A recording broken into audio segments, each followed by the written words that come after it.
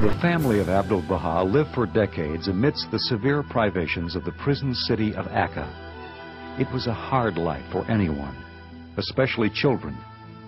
Many died, including the sons of Abdu'l-Bahá. Thus, there must have been happiness in the household on March 1st, 1897, when Abdu'l-Bahā's eldest daughter, Ziaya Khanum, and her husband Mirza Hadi Shirazi Afnan gave birth to their first son. The child was given the name Shoghi, the one who yearns.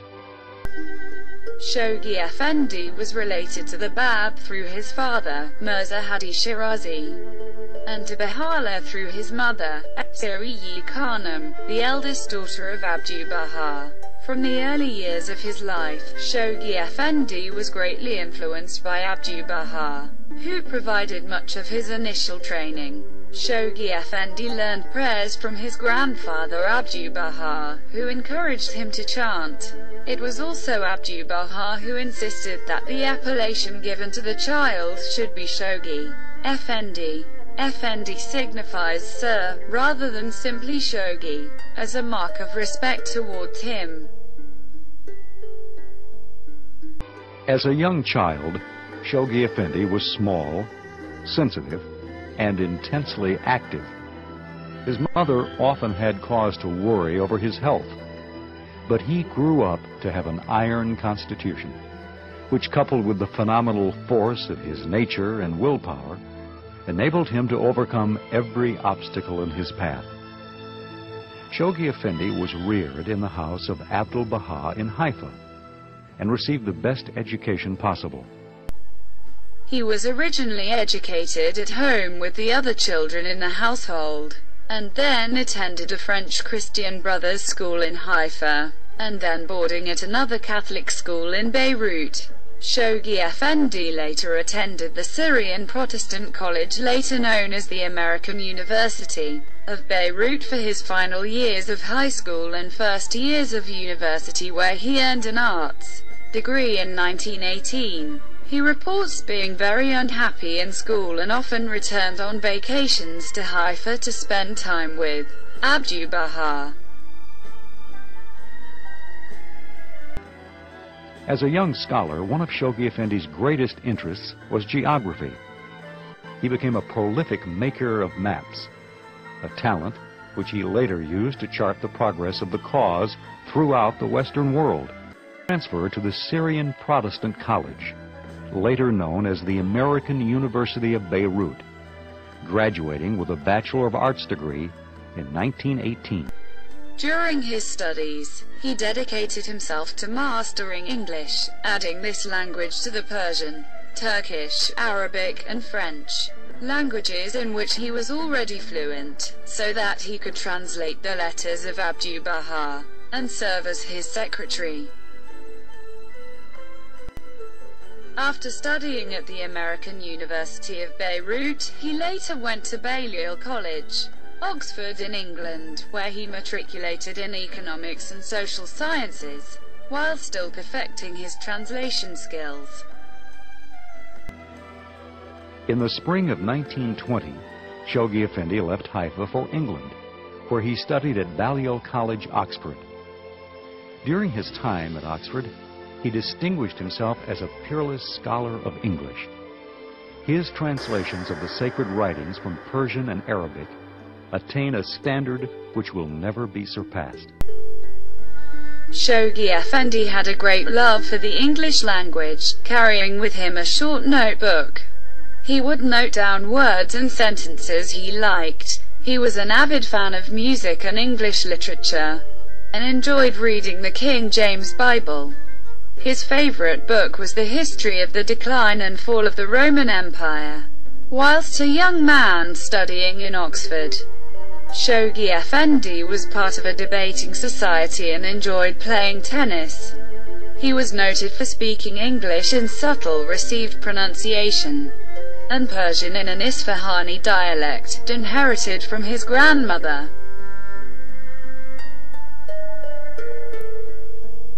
Shoghi Effendi held Iranian nationality throughout his life and traveled on an Iranian passport, although he never visited Iran.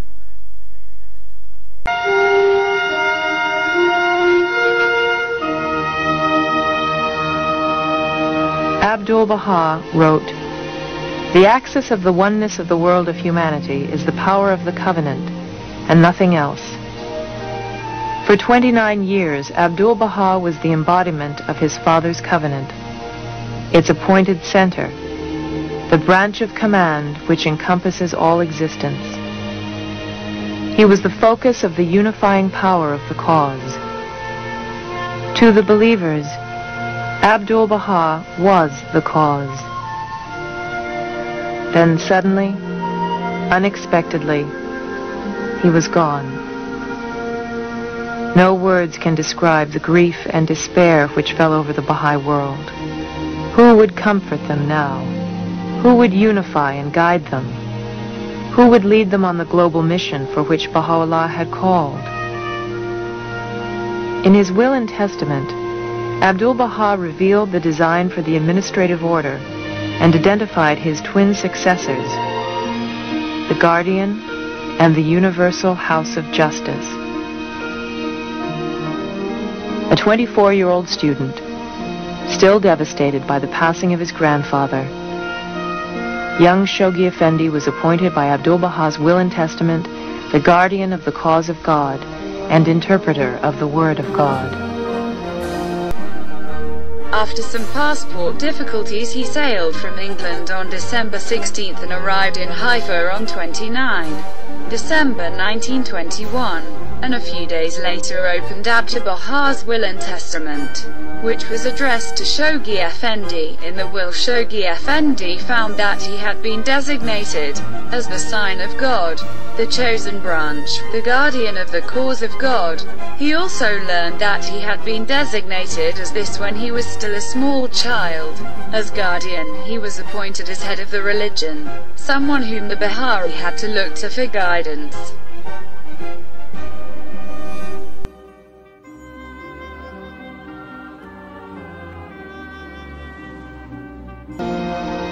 Abdu'l-Bahá made it clear that the election of the Universal House of Justice was the final step in building the framework of the administrative order.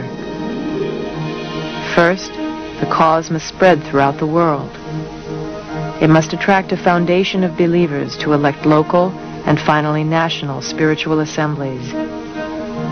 Using Abdu'l-Bahā's tablets of the divine plan as a blueprint for disseminating the cause, and the will and testament as his authority to act, the Guardian began the awesome task of raising up the worldwide administrative order.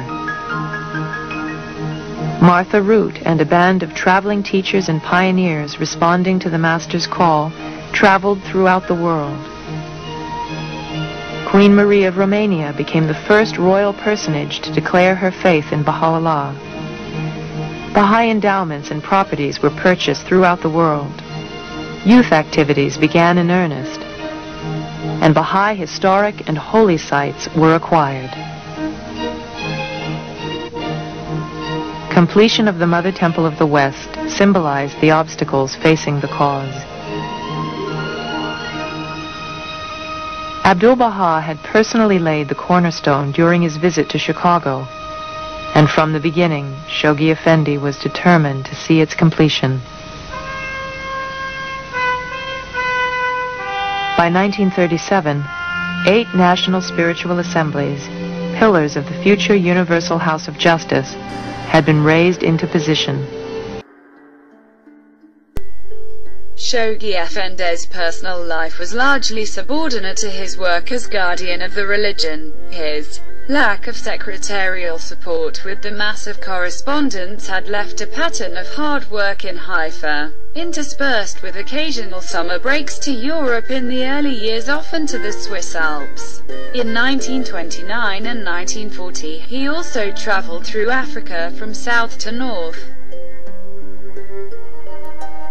In March 1937, Shoghi Effendi married Mary Maxwell, entitled Royal Khanum, a Canadian. She was the only child of May Maxwell, a disciple of Abdu'l-Bahá, and William Sutherland Maxwell, a Canadian architect. The ceremony was a short, simple and quiet one. Very few knew the wedding was taking place in the house of Abdu'l-Bahá, apart from the witnesses in a small group of residents of Haifa. Therefore the marriage came as a happy great surprise to the worldwide Bahá'í community. While Shoghi Effendi and Royal Khanum never had children, Royal Khanum became his constant companion and helpmate. In 1941, she became Shoghi Effendi's principal secretary in English.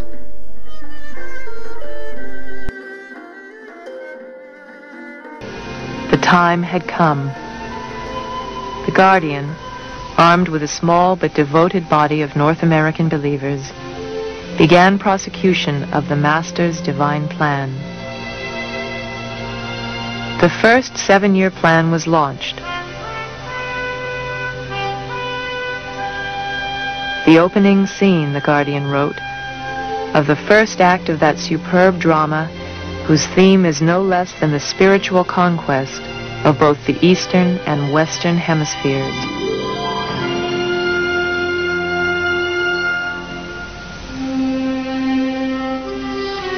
Within 2 years, however, the world was at war.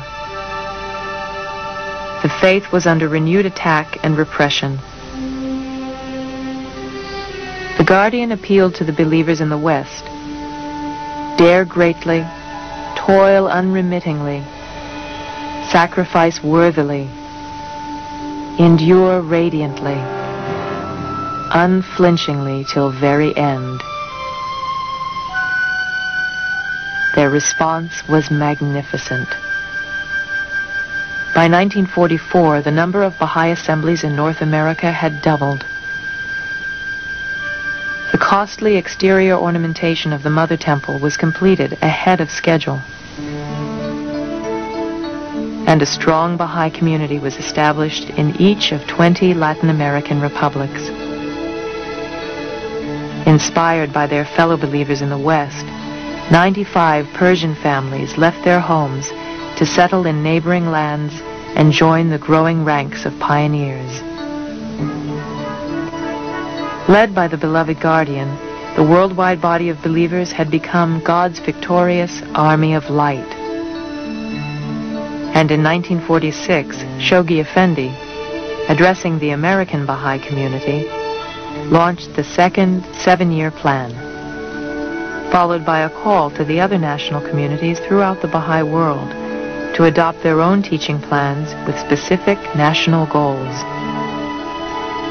These plans would carry the healing influences of the faith to the war-ravaged, disillusioned peoples of Europe.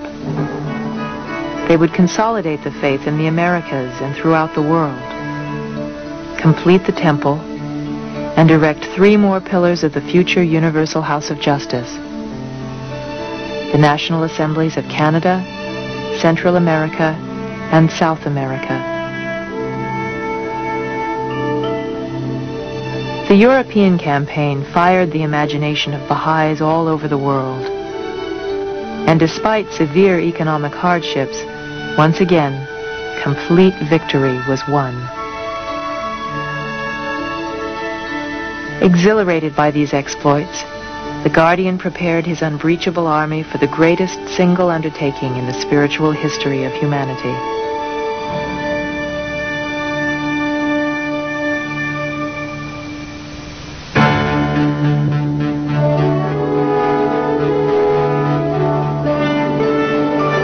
Of the 10-year crusade, launched in 1953, he wrote, "Let there be no mistake. The avowed, the primary aim of this spiritual crusade is none other than the conquest of the citadels of men's hearts." To the Baha'i world, even with its newfound sense of confidence, the list of goals must have seemed impossible. Erect 2 new temples, open 131 new territories, elect 48 new national assemblies, and reach millions of new souls, laying the foundation for the election of the first universal House of Justice. Reflecting the importance of the plan, the Guardian announced 4 great conferences around the globe. Scores of pioneers volunteered at each conference. 100 virgin territories were opened in the first 9 months, and 3/4 of the goal countries occupied. Shoghi Effendi encouraged and mobilized his troops with a constant stream of letters and cables. His enormous body of written work, his books, his translations strengthened and deepened the believers. With the Guardian at the helm, nothing could stop God's army of light. In his lifetime, Shoghi Effendi translated into English many of the writings of the Bab, Baha'u'llah and Abdu'l-Bahá, including the Hidden Words in 1929, the Kitab-i-Ikan in 1931, Gleanings in 1935 and Epistle to the Son of the Wolf in 1941. He also translated such historical texts as the Dawnbreakers. His significance is not just that of a translator, but he was also the designated and authoritative interpreter of the Bahá writings. His translations therefore are a guideline for all future translations of the Bahá writings. The vast majority of his writings were in the style of letters with Baha'is from all parts of the globe. These letters, of which 17,500 have been collected thus far and are believed to number of 30,000, ranged from routine correspondence regarding the affairs of Baha'is around the world to lengthy letters to the Baha'is of the world addressing specific themes. Some of his longer letters include World Order of Baha'u'llah, regarding the nature of Bahá administration, Advent of Divine Justice, regarding teaching the religion, and Promised Day has come regarding Baha'u'llah's letters to world leaders. Other letters included statements on Bahá beliefs, history, morality, principles, administration and law. He also wrote obituaries of some distinguished Baha'is. Many of his letters to individuals and assemblies have been compiled into several books which stand out as significant sources of literature for Baha'is around the world. The only actual book he ever wrote was God Passes By in 1944 to commemorate the centennial anniversary of the religion. The book, which is in English, is an interpretive history of the 1st century of the Baby and Bahá faiths. A shorter Persian language version was also written. During his leadership, the Bahá religion developed into a global faith. From the time of appointment until his death, the Bahá faith grew from 100,000 to 400,000 members, and the countries in which Baha'is had representation went from 35 to 250. In the 1950s he also continued building the Bahá administration, establishing in 1951 the International Bahá Council to act as a precursor to the Universal House of Justice, as well as appointing 32 living hands of the cause, Baha'is who achieved a distinguished rank in service to the religion and whose main function was to propagate and protect the religion. In Shoghi Effendi's final message to the Bahá world, dated October 1957, he named the Hands of the Cause of God the chief stewards of Baha'u'llah's embryonic world commonwealth. Then suddenly, without warning, dark clouds of crisis covered the horizon. On the 4th day of November, in 1957, from the World Center came the tragic news. Shoghi Effendi, the beloved Guardian, had passed peacefully into the Abha kingdom. Shoghi Effendi's death came unexpectedly in London, on the 4th of November 1957, as he was travelling to Britain and caught the Asian flu, during the pandemic which killed 2 million worldwide, and he is buried there in New Southgate Cemetery. The Guardian was gone. The 10-year crusade was only half finished, and the Master's other successor, the Universal House of Justice, had not yet emerged. In this darkest moment, it was the limitless resources of the Covenant that sustained, unified, and empowered the believers to forge ahead. The hands of the cause of God, raised up by Shoghi Effendi as the chief stewards of the faith, led the Baha'i world in carrying out his global plan.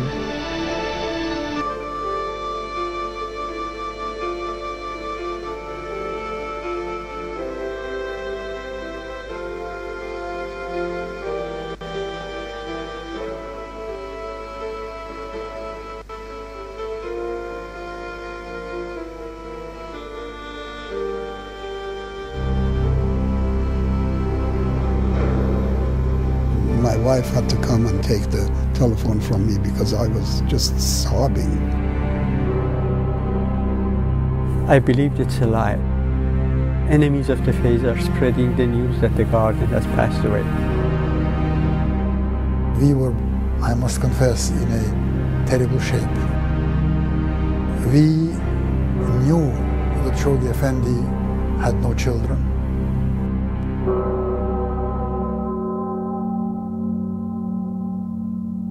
The Baha'i community, they were so accustomed to having the Guardian around and his guidance that they could not think of how things will be without him.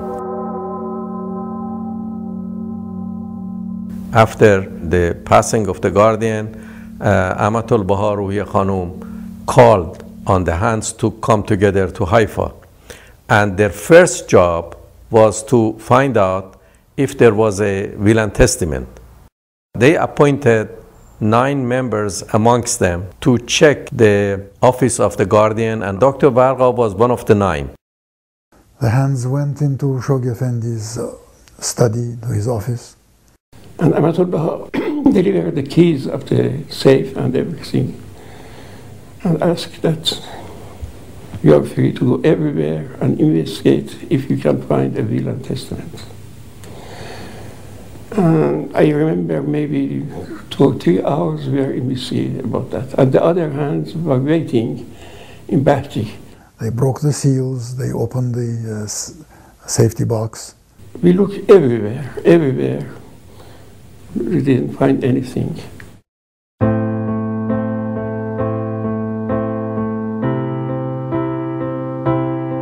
Shoghi Effendi was the head of the faith.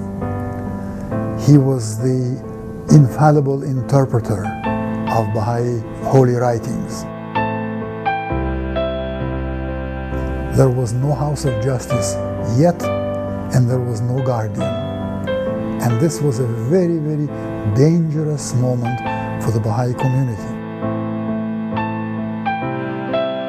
Now, this was the job of the hands of the cause to steer the Baha'i world at this moment, in this situation which happened so suddenly and so unexpectedly. I think the thing that has come across to me from that period was their trust in the Covenant and their absolute knowledge that the Covenant would see the faith through this period.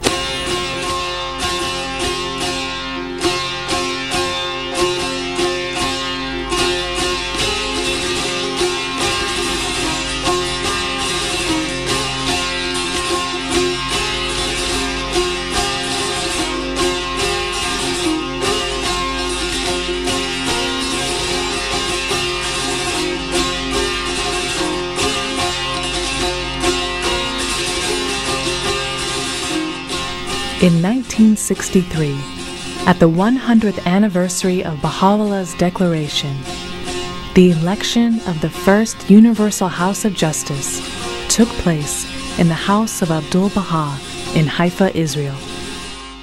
At the moment of the election, the hands did something which was unique. The men and women who had control of an international religious community asked the electors not to vote for them, which means what? Turning over the authority to this body to be elected, of which they would not be members, which they would serve, which would have authority over them. And I do remember Adib saying that he felt that when the tellers came out to make the announcement of the members of the first Universal House of Justice, he said,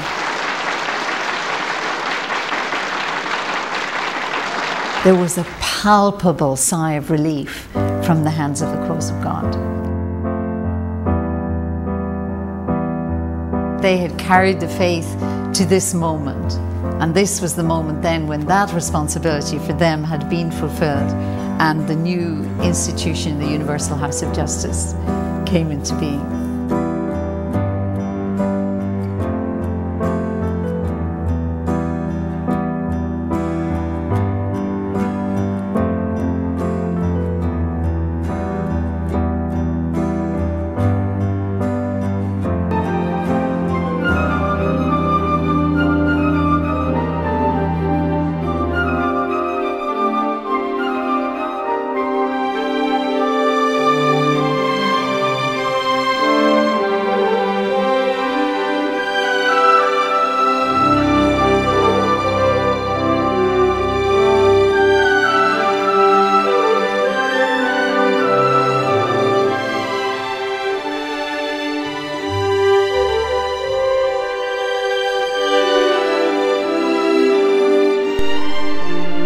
From 1957 until her death on January 19, 2000, the hand of the cause Rosia Khanum traveled to over 185 countries and territories working with the world's several million Bahá'ís. She especially encouraged members of indigenous peoples to participate in the global Bahá community. She wrote several books including The Priceless Pearl, which is a biography of the beloved Gardian Shoghí Effendí.